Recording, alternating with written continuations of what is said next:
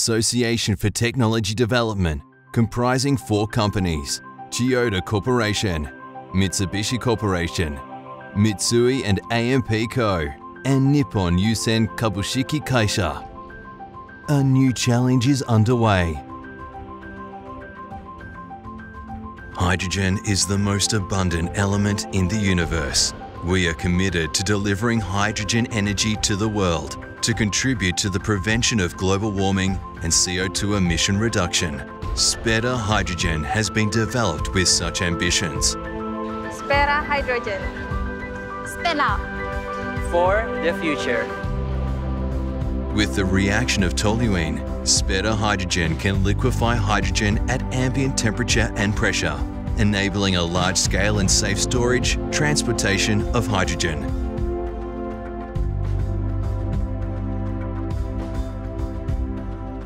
今日この日に至るまでに紆余曲折ありましたけれども、ようやくこの日を迎えることができました。ただこれはですね、開始であって、これから水素社会に向けてですね、我々は全力で、努力していきたいと思っておりますので、皆さんにも応援いただきたいと思っております。よろしくお願いします。CO2 削減っていうのはもうこれは地球規模でのですね、我々のですね、これはもう使命だと捉えてます。あの時にブルネイで仕事が始まって CO2 もだいぶ減ってきて地球も住みやすくなったということが将来語られるということを期待してですね、この遺産を残していきたいと。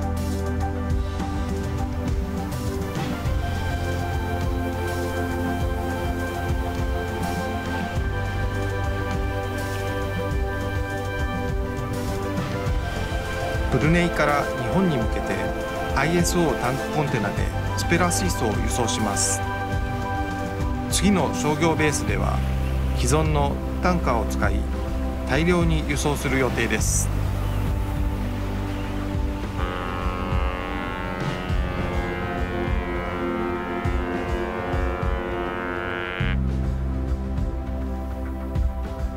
Spera Hydrogen from Brunei Darussalam is shipped by ISO containers to a dehydrogenation plant in Kawasaki, Japan via Kawasaki Port Container Terminal.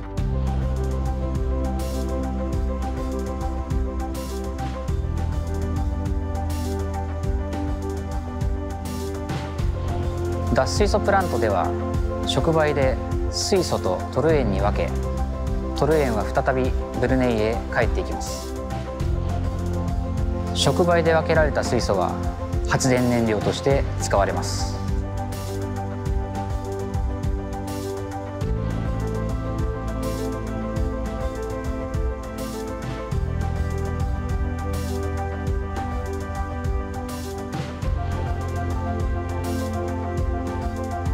スペラ水素は再生可能エネルギーからも作ることができます。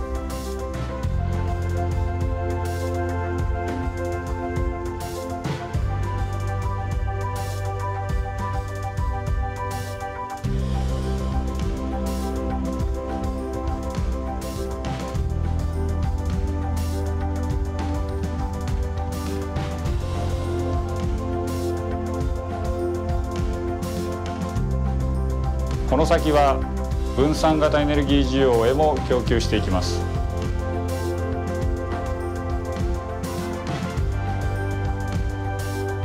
The world's first global hydrogen supply chain has started from Brunei Darussalam to Japan in 2020. In this demonstration, by solving practical issues such as technology for mass storage and transportation of hydrogen, we are steadily promoting initiatives to realize a hydrogen society. Spera in Spera Hydrogen means hope in Latin. AHEAD will continue providing hope to the global community through our commitment to society's goal of zero carbon emissions and contributing to a brighter, more sustainable future. A new challenge is underway. Our challenge has just begun. We believe that hydrogen energy will become a standard in the future.